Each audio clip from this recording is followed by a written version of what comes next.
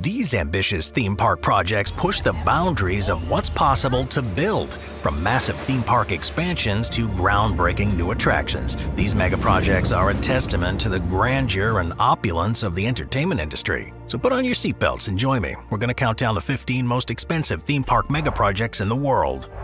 Number 15. Guardians of the Galaxy Cosmic Rewind. Guardians of the Galaxy is easily one of the most successful superhero franchises of the past 10 years, and so it makes sense that it got its very own theme park ride back in 2022. Opened alongside Epcot's 40-year anniversary and Disney World's 50-year anniversary celebrations, it cost an insanely high $500 million to build. Although many think that the ride experience justifies that cost, riders begin by stepping into a 4-person compartment that then takes them on what essentially is a super smooth indoor roller coaster ride. Complemented by Guardians of the Galaxy-themed clips and music from the popular soundtrack, the ride feels like a mix between Disney's iconic Space Mountain and rock and roller coaster rides, and gives the riders such a sensory experience that some have even called the ride life-changing. So, even if you haven't watched any of the Guardians movies yet, a ride on this incredible roller coaster is totally worth it. Number 14. Radiator Springs Racers. Now, Disneyland is the original Disney theme park, and while it has more than its fair share of pricey rides, the most expensive to be built to date is Radiator Spring Racers. Opened in 2012 at a cost of $200 million, the ride is based on the hit movie franchise Cars. In essence, the ride is a race between two 6-seater cars where the two ride around the world of cars at fast speeds before engaging in a race where one of the two is randomly selected as a winner. The whole thing has tons of animations and to make it look and feel like you're actually in the movie, and for the most part, it's been able to operate without a hitch. However, things took a turn for the worse on May 24th of 2022 when one of the cars started emitting black smoke just before crossing the finish line of the ride. This led to the entire ride being closed down indefinitely, as Disney ensures that there are no issues with any of the cars or track parts. Number 13. Test Track. Chevrolet is easily one of the world's most recognizable car brands, and so it's fitting they have a ride at Disney that's one of the park's most elite experiences. Costing a crazy high $300 million, it was opened all the way back in 1998 and simulates an excursion through the rigorous testing procedures that Chevy uses to evaluate its concept cars before culminating in a high-speed drive around the exterior. Around the ride, there are a bunch of futuristic car concepts, and once inside you'll be strapped into one of 29 cars. They're brought on an accelerated hill climb, have the suspension tested on different road surfaces, navigate a cone course without anti-lock brakes, and go through 3 environmental chambers: a heat chamber, a cold chamber, and a corrosion chamber. The handling is then tested in a series of challenges before a fake barrier test opens up to a track where guests travel at speeds of up to 105 kilometers per hour around a track before being let off the ride. And while this ride truly does have a very long line, it's totally worth the wait for car enthusiasts and shouldn't be missed on your next trip to Disney World. Number 12. Expedition Everest. Expedition Everest takes roller coaster building to a whole new level by recreating a mini version of Mount Everest. Located at Disney's Animal Kingdom, the ride cost a staggering $100 million to build, although given what went into it, it's not that all surprising. Coming in at 199.5 feet or 60.8 meters in height, it was built to be exactly this size because if it was built at 200 feet, it would need to have a blinking red light beacon to alert low-flying aircraft, therefore ruining some of the visual appeal of the attraction. In any case, despite this limit, it's the tallest artificial mountain at Disney World, and it's through this mountain that Disney created a roller coaster that has a massive 24-meter drop, spins riders with a 250-degree turn, and goes both forward and backward, making it quite the experience. Expedition Everest also stands apart for having quite a bit of history, as the queue for the ride houses about 8,000 artifacts from the country of Nepal. And unlike most new rides at Disney, it's one of the few in recent memory to not use any pre-existing intellectual property from Disney movies. So whether you're a history buff or an adrenaline seeker, Expedition Everest is the perfect ride for those looking for something on the wild side. Number 11. Steel Dragon 2000. Walt Disney, Universal Studios, and the Middle East are all featured heavily on this list. One of the few entries to come from outside those super-rich spheres is Steel Dragon 2000. Built in, you guessed it, the year 2000, it's a steel roller coaster from Nagashima Spa Land in Japan. And while it doesn't have any of the bells and whistles of any of the bigger budget parks, this massive coaster still cost an insane $52 million, or $94 million in 2023 dollars. At the time, it broke several world records, as it was the longest roller coaster in the world at nearly 2,500 meters in length, as well as the tallest and fastest among complete circuit coasters due to its height of 94 meters and max speed of 153 kilometers an hour. And while only the length record remains to this day, the roller coaster is nevertheless quite impressive. However, it was its geography rather than its stats that factored into the high price. You see, because Japan is a very earthquake-prone country, extra precautions had to be taken to ensure that the roller coaster would stay standing in the face of seismic activity.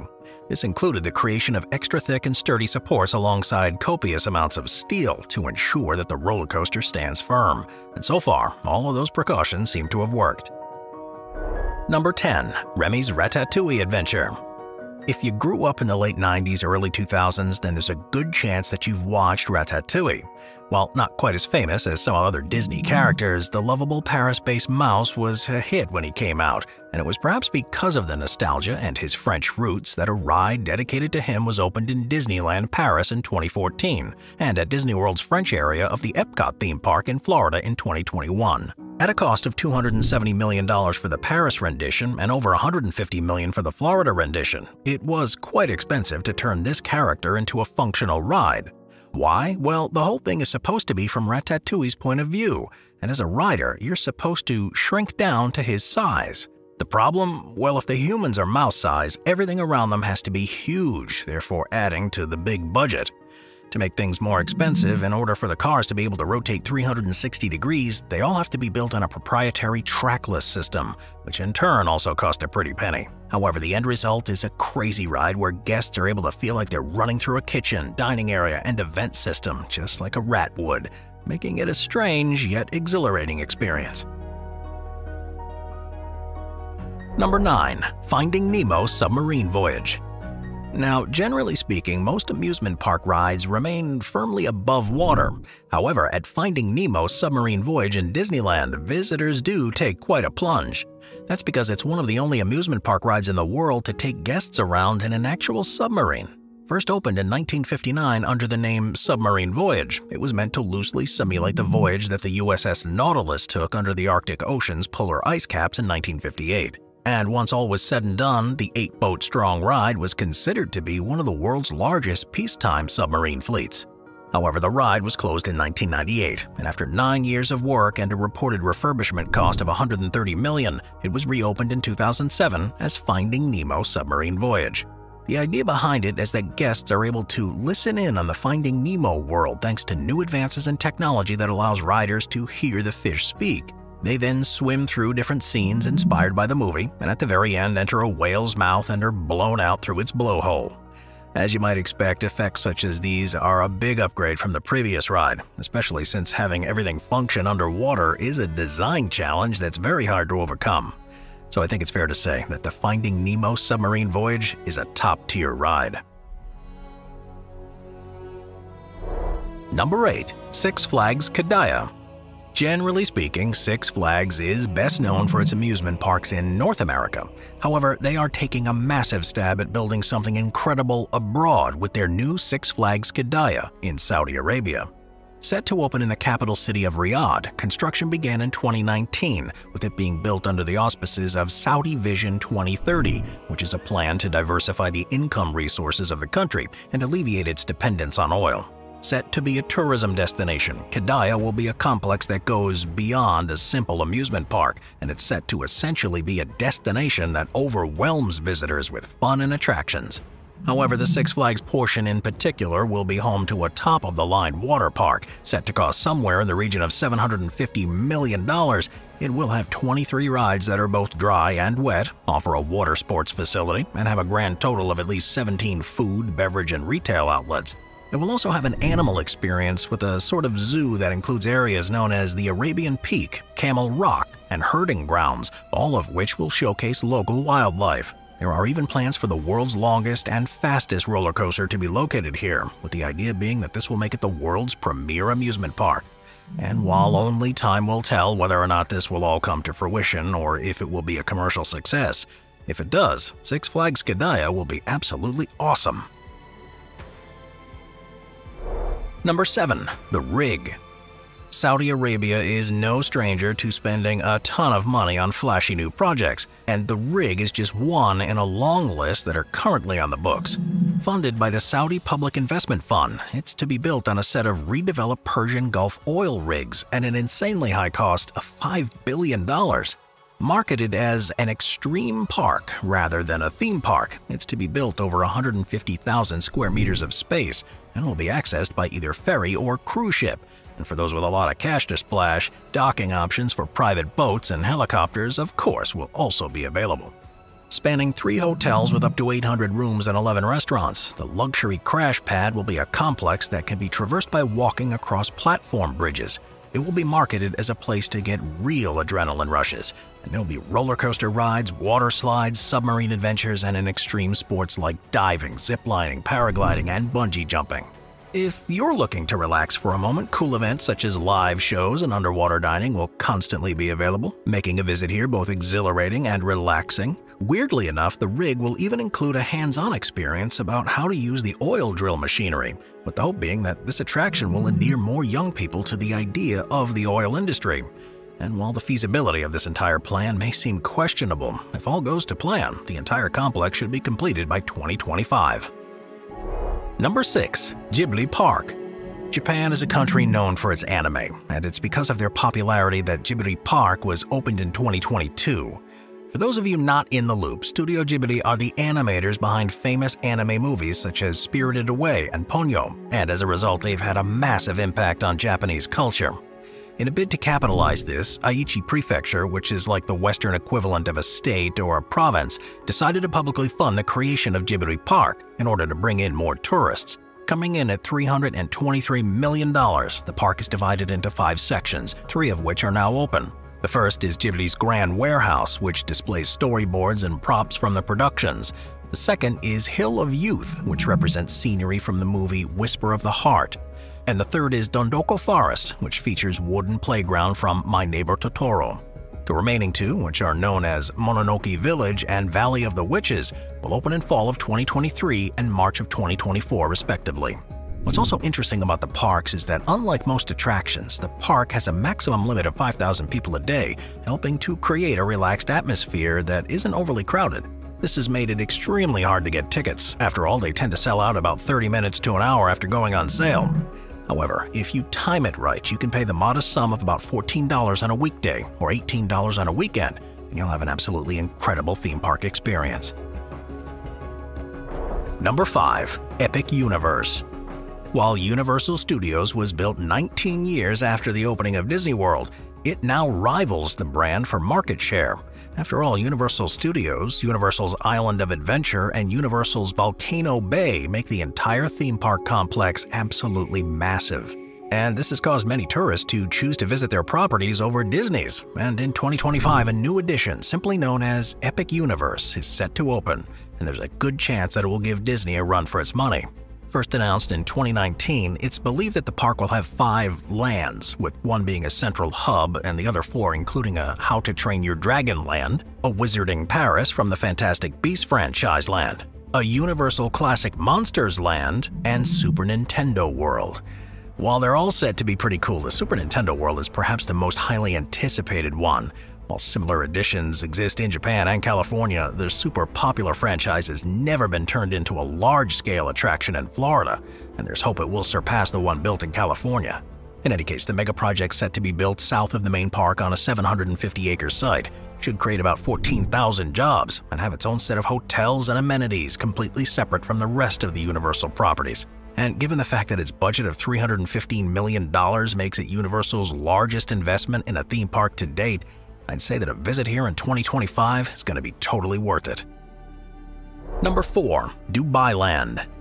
For decades, Disney, Six Flags, and Universal have dominated the theme park industry. However, Dubai Land was supposed to unseat them.